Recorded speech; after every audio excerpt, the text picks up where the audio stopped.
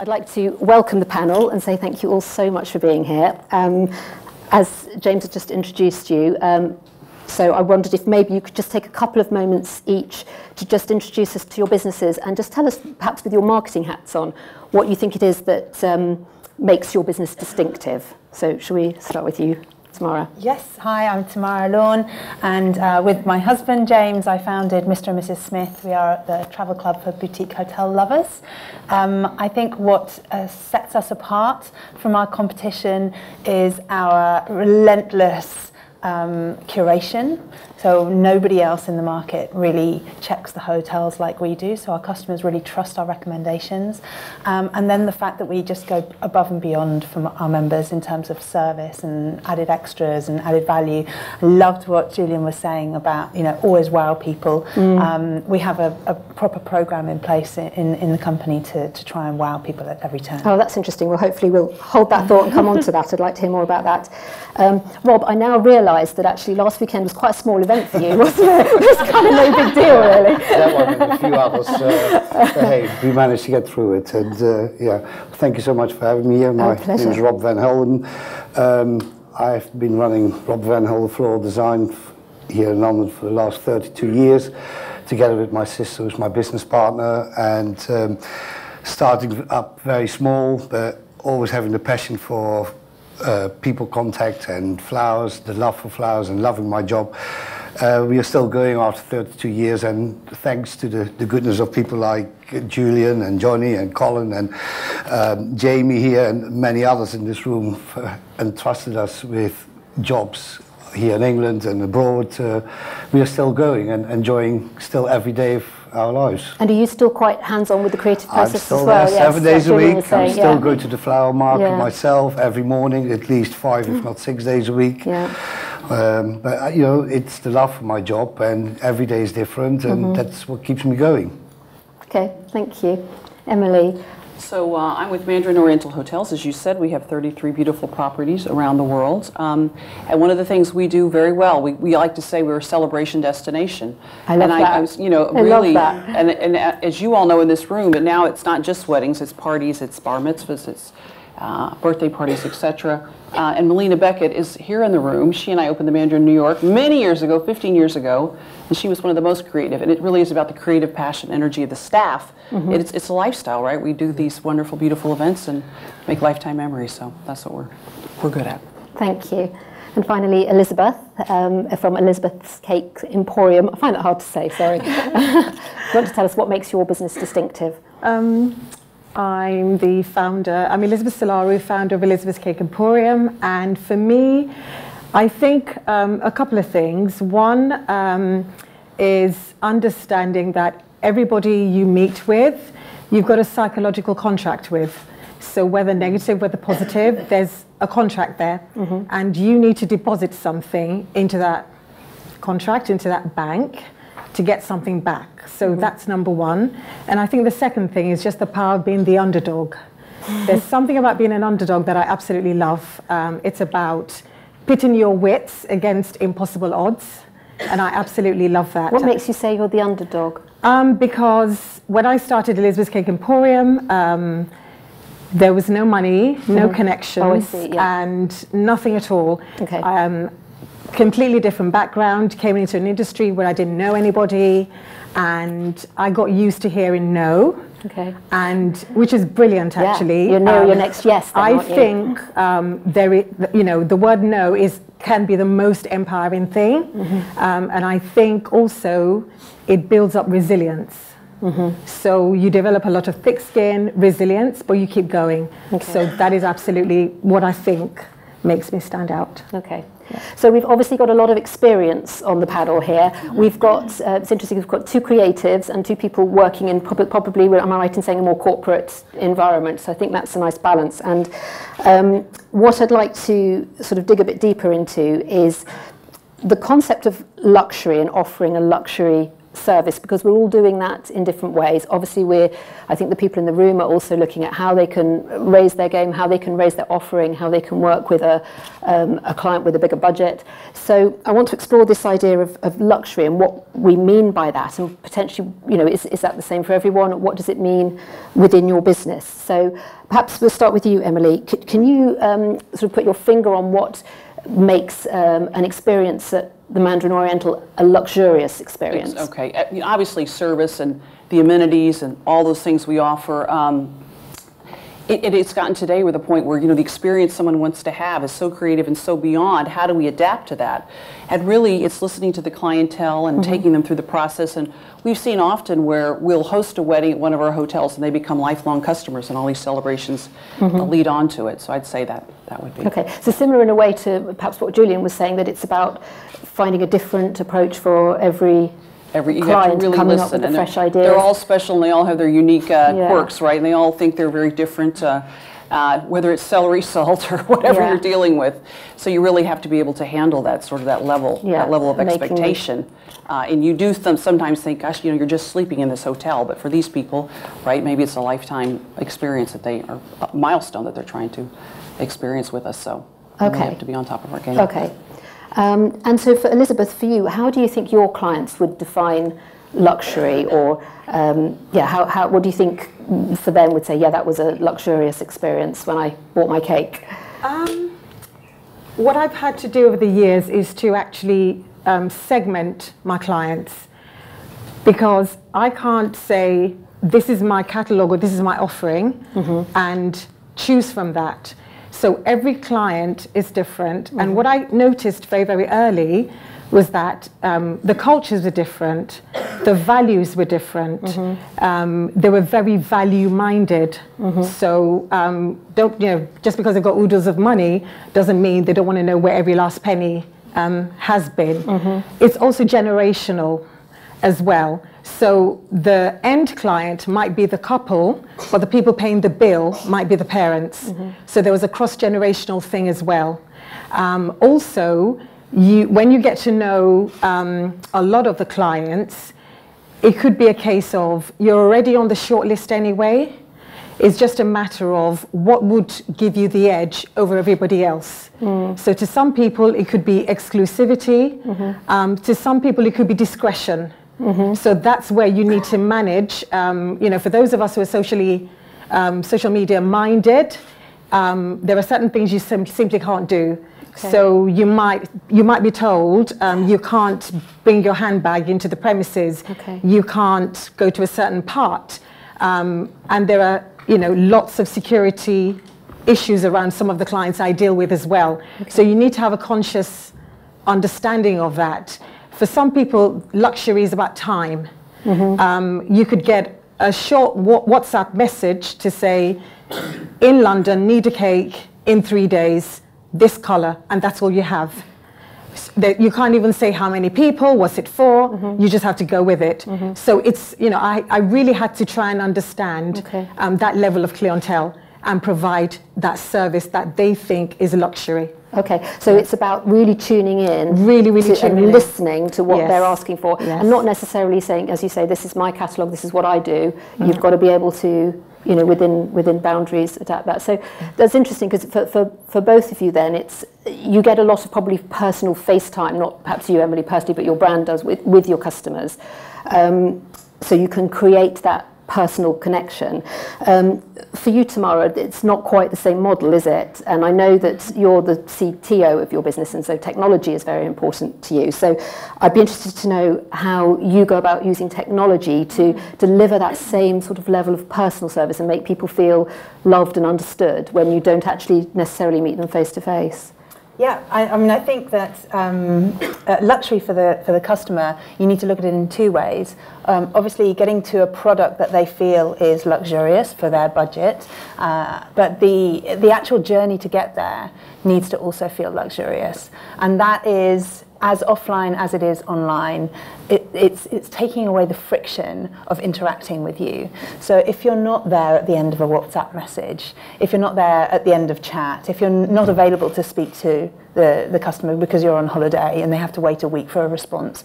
All of that puts up barriers. And so, taking away those pain points and those points of friction during the transaction process means that they actually enjoy doing business with you, and that becomes part of the journey, especially because they're planning a lovely thing. When they're planning their honeymoons with us, everything about planning that event or their wedding should be a joy. And if you as a company are making that difficult for them, then it kind of mars the whole thing, I think. Can you give us any examples of little tricks you do in your business where you think, oh yeah, we've done something there that our competitors aren't doing?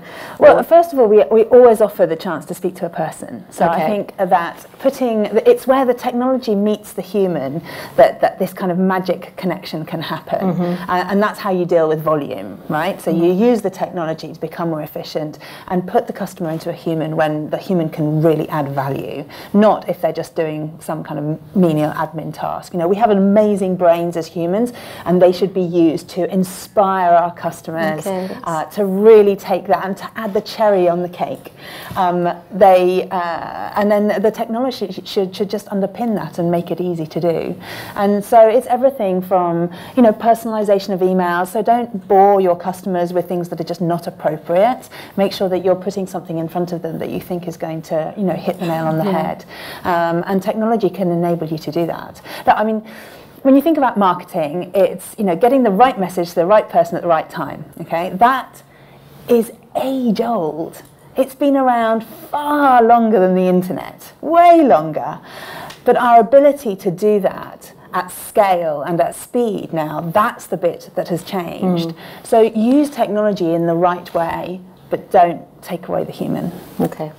And how does that apply in your business, Rob? Because as you say, you're quite face-to-face still. Are you doing it the good old-fashioned way? Are you using tech in your business? Yes, it is the old-fashioned way, and it is. I sadly in one way I called my company Rob Van Helden. People do expect to see Rob Van Helden most of the times. Because my business has become a luxury brand. Flowers. When I arrived here 36 years ago, I was just shocked. Having grown up in Holland and buying flowers every week for mum or whatever. In England, you would go to a supper party and you bring a bouquet of flowers and they would go boom like that. Yeah, and there wasn't the love for flowers like it has developed now over all these years, and so it has become a luxury like any fashion brand or whatever. And I always say, people think, oh, you're expensive. No, it's not about expensive, it's what goes with it. Going to the market, conditioning flowers, designing it. There's a lot involved that people don't really see until they get to the party, and they don't know what's happened beforehand. And I've had to do the last 32 years as well with, there's new kids on the block. At least, we are still going. And I have seen with people, that have used our services, then they go away, but they come back. They have gone to these new kids on the block, but there must be still something there that keeps them bringing back to me, and it is, it is hand-holding. Like you come for us to do your wedding, you're going on a journey with a bride. You look after her, you listen to what she likes. Very much what like Julian said, like Elizabeth said about discretion and all that. It is so important. It's day to day, and you have to always understand. It's not given to you. It is hard work, and you can't be shy of hard work. And it is loving your job, and that comes out in what you present. And like I've always said, as long as I love my job, I'll still get up at 5 a.m. I don't mind, and come home at 7, 8 o'clock. So luxury is different for each of your businesses, but the thing it has in common is it's a very personalised, it's a very bespoke service, and I think that's the key, isn't it? And that's the essence of your brand, isn't it? And when you're clear about that, from a marketing point of view, I guess the other things sort of start to fall into place. Is that right? You'd find But I also loved what Emily was saying about, you know, listening to the customer, because luxury does not mean the same thing to everybody. And luxury is changing, you know, that we went through a big stage of a lot of bling, and that was just luxury. And actually, you know, when we did our first book, we were told we couldn't print that guidebook. And one of the reasons the publishers gave was because we wanted to print on this lovely offset paper, granular paper, and the publishers said, you can't do that, you're a luxury product, you need to print on gloss. Because that was the kind of norm. That's so interesting, yeah. So it's like a photo fit version of luxury, but it's not your own genuine. Yeah. But when you're thinking about the customers, you know, their luxury might mean something completely different to yours. And you know, when you're thinking about hotel stays and the weekends away that you have, your luxury that weekend might be a country pub with a roaring fireplace, no 24-hour service, you know, but just great food and no pretense, and you can be in jeans all weekend. That is luxury. Yeah. Or you have a special occasion, you want to glam up, you want to put your Jimmy Choos on, you want that penthouse suite in the Mandarin Oriental because you're celebrating, and you know, it's different. And that's luxury, but both of them are luxuries. Okay, so that's interesting because it comes down to then leads us neatly into the customer and what the customer's looking for. So let's explore your customers in a little more detail and see if there's anything they have in common. Or so for you, Emily, is there a typical Mandarin Oriental customer? I wish it was that Are easy, they all, but no, it's not. High net worth? No. Are they, you know? We talked about that. I mean, the world, of course, is such a global marketplace, and people travel now relentlessly. And as I said earlier, you know, they're trying to do their own personalized idea of what luxury is. I love what you said, right? It's either jeans or a long evening gown. You know, and as a brand, we try to, you know, one of the things that makes Mandarin special is the fact that we have such a sense of place. So whether in your Bodrum or Marrakesh or New York City, you really feel like you're in the destination. But what is it anymore, right? It's the elderly couple, it's the middle age, it's the young new money. You just really can't, you can't define it singularly. So how does that, that's a challenge from a marketing point of view. If you can't put your audience in one neat little box and say, I'm going, so how do you address that from a marketing point of view? Gosh, I mean, of course now we're on social media in all sorts of ways, but can you imagine Mandarin Oriental now does videos, right? So you can watch these fantastic videos that give you a sense of place, and we just introduced a guest recognition program. We never thought we would do this. It's not about points and prizes, but it's about our top level guests curating their own stays and what they want. We allow them to pick as repeat guests. So you have to be nimble, right? You have to constantly be listening and learning. So it's responding to those needs again. Yeah. So again, I'll come back to you tomorrow because again, you're a little bit further removed perhaps from your customer. Can you pigeonhole them in any way? Have you got are they all very wealthy? Do they have to be very wealthy? Or actually is there a relationship to be built and money to be made with people who don't fall into that ultra high net worth category? Yeah, I mean, Mr. and Mrs. Smith was never built as a very exclusive top end brand. We always wanted it to feel inclusive. I mean, when Mr. and Mrs. Smith, right, anybody can be Mr. and Mrs. Smith. It's that couple who are going away for that naughty weekend away, and that could be. Don't know what you mean. Well, not allowed to talk about sex, right? Because we're British. But. So yes, I mean the way we look at customers is that all our customers are united in wanting something different, personal, special from their hotel stay. They don't like cookie cutter, and that kind of unites them, whether they're old, whether they're young, whether they're on date night or 50th anniversary or our Granny Smiths, we fondly call them. Don't print that, please. They're united in this search and this want of something unique, and that's representative of the hotels that we work with. They're all striving for unique, what Emily said, a sense of place.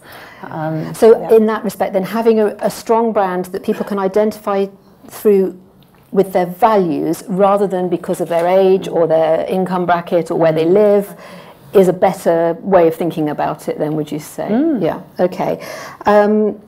And what I'm interested to hear from Rob and Elizabeth, because as creative businesses, you are working with the kind of clients that are like the holy grail, and what I'd love to hear from you is how did you attract those customers in the first place? How did you get your first big break?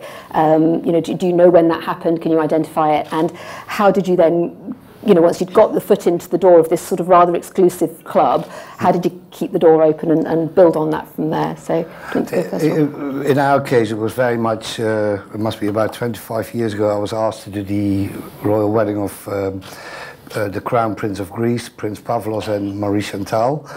And you know, it was one of the biggest jobs I had ever undertaken, and I worked with a florist from New York on that one and various other florists from London. But we were given the major part. I met up with the American florist, and yeah, he gave me the biggest part of it. And you know, it was all scary, but you know, he had designed, for example, all the candelabras and the metalwork, and the wedding was over, and he went, "Here, this is all for you."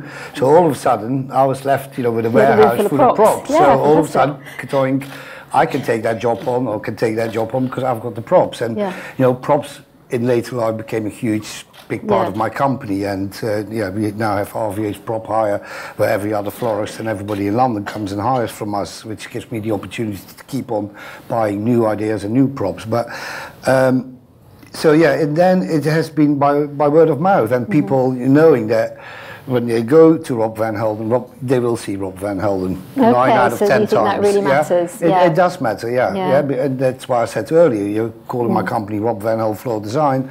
You know, it's a bit cuts my own throat. Yeah, you have to be there 7 days a week, and you know, and over the years as well, you become a control freak, you know, because you've built this up, and I'm not letting it slip away, you know, and it's not now like, oh, even after last week I can take it easy now. No, I mean, you know, I'm still on cloud 9 for the last week, and it's given me another oomph, you know, to carry on. And you know, I've got 2 little babies now to think about, so it's a whole new chapter once again, and that's what keeps me going. And the secret as well is like, each client is different. You know, we deal with the bridezillas and the mother-in-laws and you name it, all that kind of stuff, and you know, you keep holding their hands and you make their dream come true. But it is, how would you feel if it was your wedding? And the nicer thing out of all is to stand behind the curtain and to see the doors open and for them to walk in. And it's not receiving the check the next day, no, it's receiving their thank you letter. And over 30 years, I've kept all of them. And that's what keeps you going, and it keeps getting you up each morning. And it's the gratitude, but it is, remember, you are the florist. You're not some celebrity or whatever. No, but it is true, you know. And but did that very first royal wedding, did it fall out of the sky, or had you been chasing it like bonkers? Was it a lucky break? They chased me. They chased so, it was through mutual friends, and I was put forward, but I never thought I was going to get that big part. Pardon me? It was right time, right place. Right time, right place, and it just developed from there. And from then it was all by word of mouth before, you know, Instagram and Facebook and everything else. And you know, I have never worked with a PR company. You know, you are your own PR at the end of the day. You know, and I think also when you get to the level that you're at now, as you say, the word of mouth, the business hopefully comes to you, and that's the dream. Don't take it all for granted. You know, we have been in these 30 years through recessions, you know, and through having to remortgage the houses and you name it, you know, to keep the company going. But it's like, it's like having a baby. You don't want to let go of that baby. You've worked so hard for it, and you're not going to let it slip away. It's my life, you know. It's and every day I still pinch myself, you know, for all the opportunities that people have given us and my team, you know, for going like Julian's jobs in Mexico, in the Maldives, and with Jamie all over the South France, and you name it, everywhere. It is mind-blowing because each job is different, you know, and each client is different, and you just have to be what you call a humanitarian to deal with all kinds of people. But the gratitude afterwards is what keeps you going. Okay. Thank you. And Elizabeth, how about you? Can you pinpoint the bit where you went, God, yeah, that was my lucky break. That was when things turned around for me. Kind of, but mine is slightly different because I had, well, I keep saying this, I had an old mixer, 40 quid in the bank, and I'd just been made redundant from my job as a headhunter. And the one thing about being a headhunter was, while I was doing that job, we had to make 100 phone calls a week to clients, and we had to have about 10 meetings a week with clients. So great training. Great training. So this was when Google was, had just started out. Yeah. There was no social media. I think Facebook might be early days.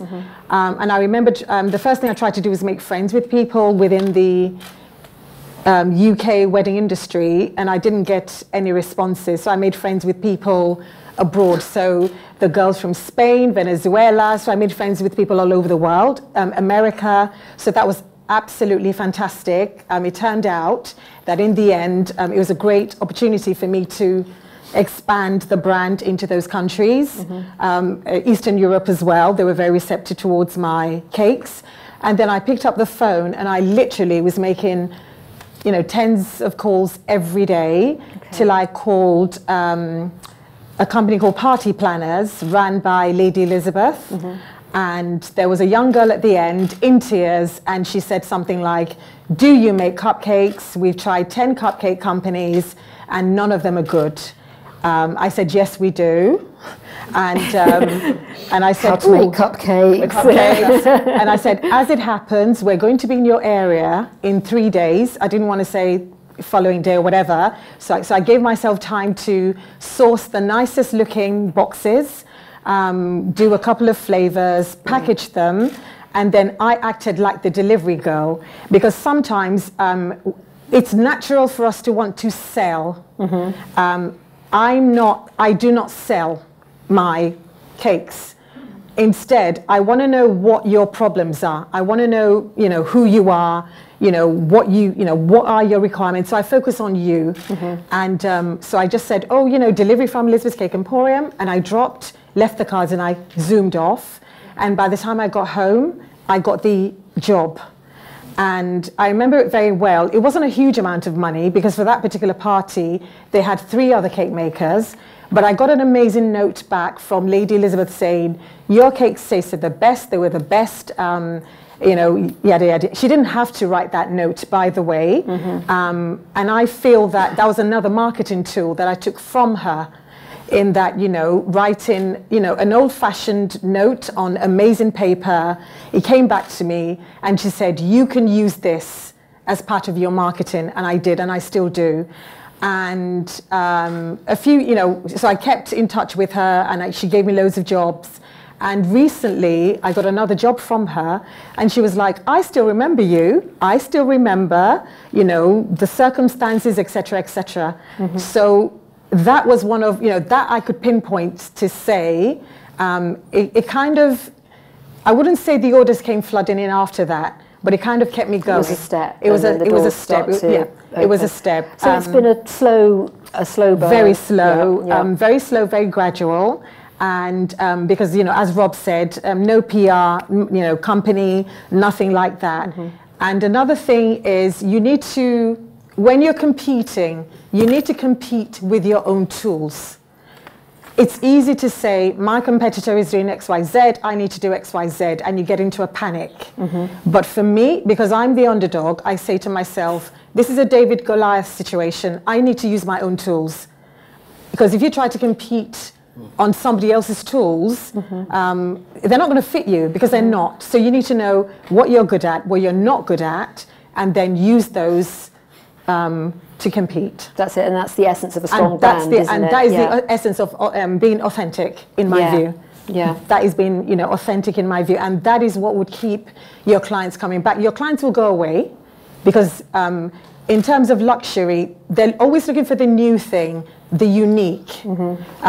They're looking for something new, and they will go and try something new, and your heart will break a little, but they'll come back.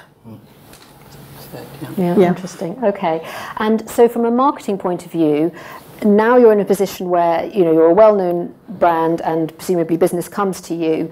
What do you actively do in terms of marketing? Do you have a marketing strategy? Do you, what are your daily marketing plans? For me, if a market becomes saturated, I think of something else. Okay. Because sometimes you can either go down into the mosh pit and... Oh, you mean with people doing similar things to you? So doing similar things, okay, similar services, or in a particular geographical location, or for example, everybody might say, "Yep, we're all, going to London. I'm going to become a London photographer, whatever, you know, I'm going to have a London address, blah, blah, blah. So mosh pit, you know, I wouldn't do that. Okay. You know, if everyone's rushing to, I would not do that. I would find another market, you know, I'm always looking for emerging markets. Okay, that's so interesting. So you've got always your eye ahead. Also, yeah. emerging venues, for example. Okay. You know, and honestly, if there was social media when I started, I mean, that would have made my life easy. You know, no more phone calls, nothing. So there are ways in which you can tell if there's an emerging venue, emerging market, or something like that. So you start having those conversations. You start having those chats. For example, Instagram stories, you know, it's a fantastic way to know what's going, you know, to know the real deal about what's going on with people. And not many people are using Instagram stories to its fullest, and not many people are actually actively thinking, even just commenting regularly on Instagram stories. Because if you comment on the page and there are 1,000 likes and 525 comments, your comment is lost. But Instagram stories is even more immediate. Same thing, knowing that on Twitter, for example, certain people are there that you can reach out to directly. Because everyone's like, oh, Instagram is where it's at, you know, Facebook is dead, Twitter's dead. I say no. Each social media platform serves a need. So you need to know what is it on each platform that you can get, and you build a relationship. So know why you're using it, why you're using it, what relationship do you want to build. Does it bring you business? Would you say you get business from Instagram? God, absolutely. Yeah. Via Facebook, which is shocking, because everyone thinks Facebook is dead. I get business from Facebook, I get via Instagram all the time. Okay. And sometimes we try to force people to communicate with us the way we want to be communicated with. So if you get a random message on WhatsApp, for example, saying, how much is a cake? How do you evaluate whether the client is luxury or not? However, I don't know why, but there's an instinct, there's a tone, and there's always a name. So even just basic Google research. Now, because I was a headhunter, I don't use Google the way a lot of people use Google. There are other features on Google where you can know if someone is really who they are. So you can actually, and you can also do related searches. So that person's name is in the middle, and then you search around the people they're linked to. Okay. So there's that aspect as well. Right. So a lot of it is the, I don't know, you know, again, for lack of a better word, strategic planning in terms of a person. Yeah. So you can, you know, so by the time you do, okay, is it 6 degrees of separation? Yes, you know, yeah, that's right. Yeah. Three nowadays. So by the time you do the 3 degrees of separation, you can tell who they are, who they're not. And then the other day, I realized for some reason, my brides were a particular occupation and a particular, you know, so although they're culturally different, but they had similarities. So I don't know if that made any sense at all, but that's how I... Yeah, well, I think it comes back to that thing about, you know, if you have to group people, you're grouping them around their values and their likes rather than their demographics and so on. That's right, yeah. And Rob, how about you? Do you do any active marketing other than just turning up to work every day and delivering a great service? I mean, do you... No, I've got the girls in the office. I've got my own personal Instagram, which I share my work on. Then there's the RVH Floral Design Instagram, Facebook, and all that. And you know, like you said, you know, it's very much you build up a reputation, and you want to keep that reputation. And like I said earlier as well, with New Kids on the Block and all that, people will come to you. Yes, you have to be flexible in business, but to a certain point as well. You know, it's like if my heart is not into a design, then I'd rather not do the job because the end product is not me. It's a bit like you can either go to Valentino or you can go to Primark, and certain things, it's like I try to be as flexible as I possibly can to make every job the best we've ever done, but certain points, your reputation needs to be kept intact, and we do bring that through with Instagram, all the social media, Twitter and all that kind of thing every day. Okay. So, but funny enough, I only started with Instagram probably a year and a half, 2 years ago. I didn't have a clue what to do with Join it. the club, but now you get hooked, don't you? I know. It's a whole way of life, and it is very much thanks to our suppliers as well and clients for sharing what we have done for them. I think that's a really your big name part gets of it, out isn't there. it? And You know, in the last week I've been extremely lucky, and it's with the publicity and everything, you know, but and before last week it was like, oh my God, if things go wrong, I'm going to be all over bloody Instagram. You know, so it was sleepless night. So yeah, it can take every effect, can't it? Just in case anyone doesn't know, which I'm sure you all do, Rob did the flowers for the royal wedding on Friday for amongst other flowers, but yeah, we did do the major part. Yeah. And the bridal, your sister did the bridal bouquet, didn't she? Sister did the wedding bouquet, of which I'm very proud. And the trees didn't blow over. And the trees didn't blow over her. Yay! You know your I was onions, shaking, yeah. it was just And Tamara, I'm sure you're also, you know, with your tech head on, you're thinking ahead. In terms of marketing strategies for your business, is there anything that you've done that bombed, or anything that you're planning that's really exciting or emerging, or what are you doing on a tactical level, sort of day to day with your marketing? Yeah, so of course we do all the digital marketing, but again, I find it very hard. But there's certain, Instagram especially is very good at making connections, but making a human connection with the customer is very, very difficult in the digital space. And so we, especially in America, which is our big target market for next year, in fact we just raised 6 million on Crowdcube to expand there. Most of the marketing plans, most of the marketing plans are not us, you know, giving money to Google, or it's very much member events, activations, getting to know our customers on a much more intimate level.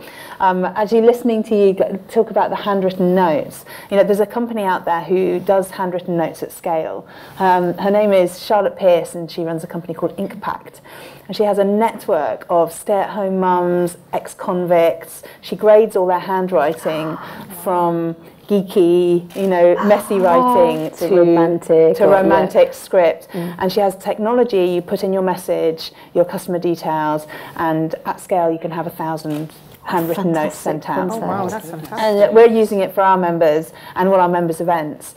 And if you think about it, who's not going to open that piece of, you know, that envelope? Beautifully retro, I love it. Yeah. And so I do think there is a return, you know, just as we're seeing certain magazines really well done and reinvented. They're not the magazines of old, but the ones that are coming back and doing really well. And it's the power of the physical face-to-face. You know, in a world where automation, we can't stop this automation technology, but the companies that put the human at the heart of their business are the ones that are going to be more resilient, I think. Yeah, I think you're right. I was talking to someone on the bus earlier about how outsourcing your social media is not really a thing anymore. But you remember a few years ago that was a thing, wasn't it? You know, oh, I'll just get someone else to do it. And it's kind of unthinkable now. And that's why you're doing it, you know, whether you like it or not, you know, because there's just no other way. Authenticity. Because I think your audience would just see straight through it otherwise. So. And Emily, how about Mandarin Oriental? What's segue? I'm just thinking. What's exciting I'm on sure the horizon? Some of you maybe have been lucky enough to experience a Mandarin Oriental spa, which is quite something. And once we get the Mandarin Oriental open in London in December, that will be back on board. Yes, roll on, December. But we were listening to our clients. You know, we do a lot of MICE business, not just beautiful celebrations and all those good things, but also, you know, corporate meetings. And the planners were telling us this whole idea of mindfulness, right? Mindful, you're working so hard at home to be healthy and fit, and now you're going to go on the road and jet lag, and so we essentially are bringing the spa into the hotel, so you can into the meeting, so you can have yoga breaks, and we do paddleboard yoga in Atlanta and all sorts of cool things, and healthy menu options, as much or as little as you want. Well, it's become, you know, we've just been trial running this since June, and we've actually gone out to our clients to talk about it. Now they're trying to bring it into their corporate offices and bring mindfulness in. So as it applies to you, right? Listening to your customers, what they want to do. They want to have a beautiful, healthy wedding. We could do that for them. You want to have a hen party, and you're going to have your cake, of course, and your champagne and your flowers, but you can still have your juice breaks. So we're trying to adapt to that new demographic, which is all about health. It's not so much the bling and the champagne showers, but juicing and kale salads. So adapting.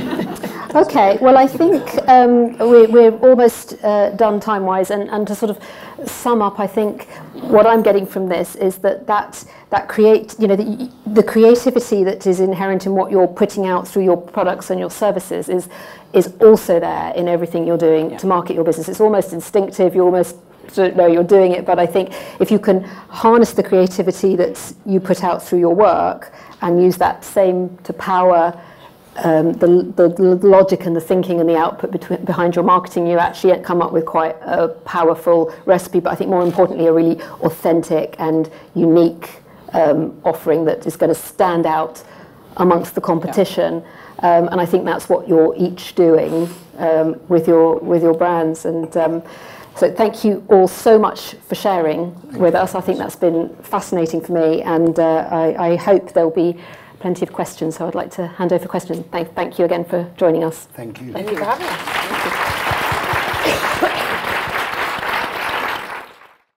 Hi. I was very, from Elizabeth. You said something and it's really intrigued me. You said that your client had very, a lot of similarity between each other. I have about 90% of my clients, they are doing the same job. And I was just intrigued and interested why do you think it's that in your case? It might be somehow resembling to me as well. Why do you think you get those similarity? Because sometimes I'm asking my clients, every time they're telling me they have a specific job, I say, okay, this is going to become a client, because somehow I always get those people, and I'm just wondering how, it's wise for you. Maybe it's got some relation with me. I think I attract clients who don't have a lot of time. So they don't want to sit and taste about 1,000 cake flavors. They're very decisive. They trust the brand that they will eventually choose to execute whatever it is they need to execute. And because they're so specialist in what they do, they trust another specialist. And I think sometimes, as a professional, that needs to come across, that I do know what I'm doing, even if you don't. Because sometimes, especially if you're starting out, you're not quite sure. And I say to people, it's the equivalent of going to a GP, and if the GP tells you, actually, I'm just fresh out of medical school, and I really haven't seen anything like this, you're not going to have a lot of trust in them. And in most cases where there's, sometimes a diagnosis, because I used to be, again, my background, I used to be a biomedical scientist, and there are times when the doctors have no clue what is wrong with the patient, as in we have no clue, we've run every test, but we don't know. So we will put something like unexplained diagnosis, or that means it's a failure on our part, i.e. we couldn't tell what was wrong with the patient. But in this industry, you can't convey that to your client.